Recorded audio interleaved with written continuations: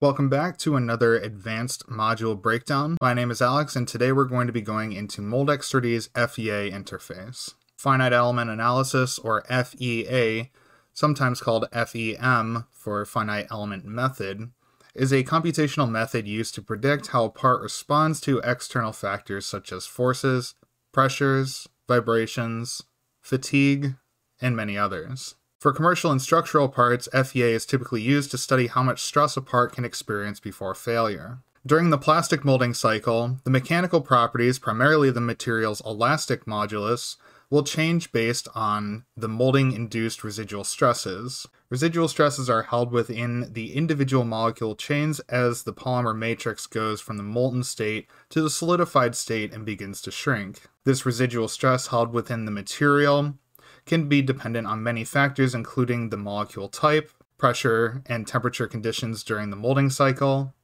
fiber orientation, weld line strength, and many other environmental factors. Moldex3D's FEA interface is an add-on module and can be found over in the Result tab after the simulation has been run. Once we get to the Result tab, we can go all the way to the right side where it says FEA interface. And when you open up the FEA interface, you'll see the first thing is the stress solver. We have many different stress solvers available in Moldex3D's FEA interface, including ANSYS, Abacus, Nastran add-ins, LS-DYNA, Mark, OptiStruct, and ANSYS Workbench. The element type will be customized based on the type of output that you want. In the case of ANSYS, we have two different element types that we can export. The Output Mesh As dropdown allows us to select what type of output we want to create. The default here, Original, allows us to output the boundary layer mesh from Moldex3D into the FEA software. Deformed allows us to export the deformed boundary layer mesh from Moldex3D into the FEA software as well. The third option, Mapped, allows us to take the Moldex3D output and map it onto a mesh from ANSYS or whatever stress solver you'd like to use. The mapped option is the most recommended because you're able to use the element type that is preferred in your FEA software. In the case of the boundary layer mesh, we use two different element types, the first of which is a prism element in the boundary layer regions, and the second is a tetrahedral element in the middle of the mesh. Tetrahedral elements are nice because they are flexible. Prism elements are great from a flow computation standpoint, but aren't really that good from a structural simulation standpoint because the element is so rigid.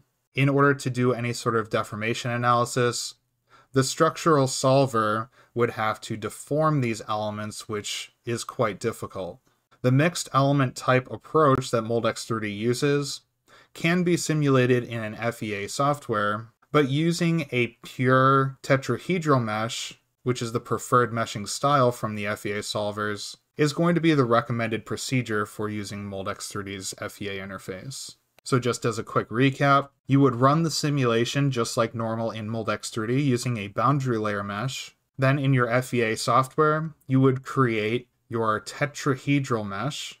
Then using the Moldex3D FEA interface, you would use the Output Mesh As, and you would use the Mapped option. The Mapped option would allow you to select the mesh file that you've saved from your FEA software. Once you've imported the mesh file, the information from Moldex3D is going to be mapped onto that structural mesh where the material reduction is going to be executed. The type of output from the FEA interface can vary based on the information that you check down at the bottom. There are a lot of options here, so let's go through them. The first option is the Micromechanics model. Micromechanics refers to the mechanics of a small microstructure of the material, rather than observing the properties of the larger macrostructure. This allows us to divide each element up into their own material cards, giving a more realistic anisotropic modulus distribution to be sent off to the FEA software. This is particularly useful for filled materials where the fiber orientation or the orientation of the individual rigid fibers throughout the part geometry would impact the shrinkage and therefore the residual stress, and therefore the material modulus in each axis across the different contours of the part geometry. For the FEA interface, we always use the Mori-Tanaka model. as it is the best micromechanics model that we have available to us. The second option is only available for a simulation that's been run with a fiber orientation analysis. Material reduction of fiber orientation refers to what I mentioned earlier, where the output from this feature summarizes all these factors by creating an anisotropic material card, which has varying modulus information in each of the X, Y, and Z directions. This material reduction is going to be grouped based on a range of properties and will reconstruct the final part geometry. The level of material reduction you do opens up or closes down the range of material properties used across the model.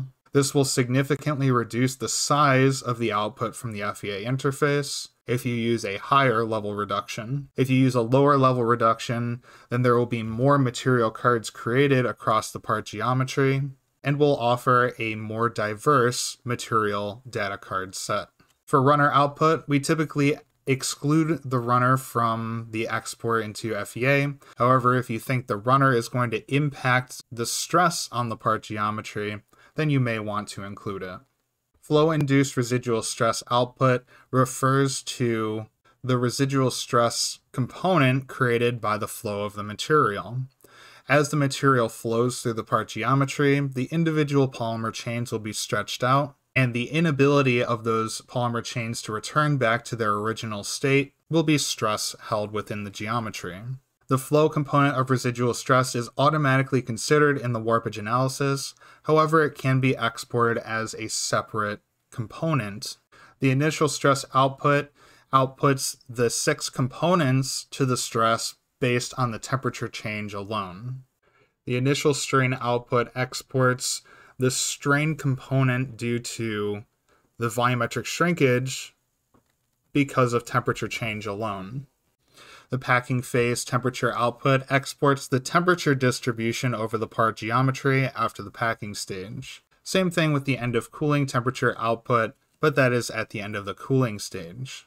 The micromechanics interface is when we start talking about the micromechanics of the individual molecules throughout the part geometry, rather than the macro structure. The first component to the micromechanics interface is the weld line output. The weld line output allows us to study the impact of the weld line on the final structural properties of the part geometry. As a weld line is created, the two melt fronts can either merge with one another or just meet one another. The ability of the two melt fronts to interact with one another will determine the ultimate strength of that weld line. The weld line output allows us to reduce the mechanical properties of the part geometry based on the strength of the weld line. And we can see the max weld line angle shown here. The weld line angle refers to the angle at which the two melt fronts come together. The larger the angle, the more ability the two melt fronts have to interact with one another.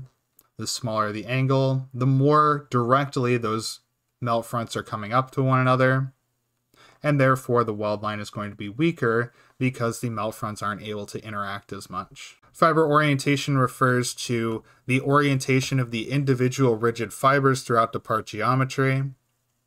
The orientation of those fibers will impact the mechanical properties in not only one direction, but all 3 primary direction components. The residual stress output from the micromechanics interface is an output of the flow-induced residual stress and the thermally induced residual stress in the part geometry. These 2 residual stress components will combine and give us a good indication of the general part strength. The temperature output will be the output of the temperature results at the end of the cooling stage, but can be imported as a non-linear material model in contrast to the previous output, which would only be a linear temperature output. The density output allows us to export the material's density as a distribution across our part geometry. The weld line output setting allows us to apply a different material reduction based on a range of weld line angles. The part insert section will only be available for geometries for simulations that include a part insert attribution. And on the part insert, we can export the flow pressure output. That is the pressure exerted by the flow of the material onto the part insert geometry. The second output, part insert and temperature output, allows us to export the temperature of the part insert at the end of the cooling stage. The fiber material property output allows us to export any sort of fiber orientation result on the part insert, and this would only be applicable for a two-shot molding analysis. The final section, mold base, allows us to study the mechanics in the mold base itself. We can export the mold base mesh. We can export the pressure exerted onto the mold base. And we can export the temperature exerted onto the mold base. Down here at the bottom, you can choose where to output this information. By default, the information will be output to the report folder of your simulation project. Running a part through FEA without first applying the real-world molding conditions can lead to inaccurate data because the molding cycle causes the mechanical properties to vary across the part geometry. The output from Moldex3D's FEA interface summarizes all these factors by creating an anisotropic material card that is a new material dataset with a varying modulus in each of the X, Y, and Z directions. And this will be captured for each individual element in our model. These material cards are grouped based on a range of properties and will reconstruct the part geometry that would be imported into an FEA simulation software. This newly constructed model is a much better representation of the actual molded part than just using a perfectly isotropic or a uniform material property part geometry, and therefore gives a more accurate data to what would be observed in the real-world testing condition. Thank you for watching this advanced module breakdown, and go beyond simulation with Moldex3D.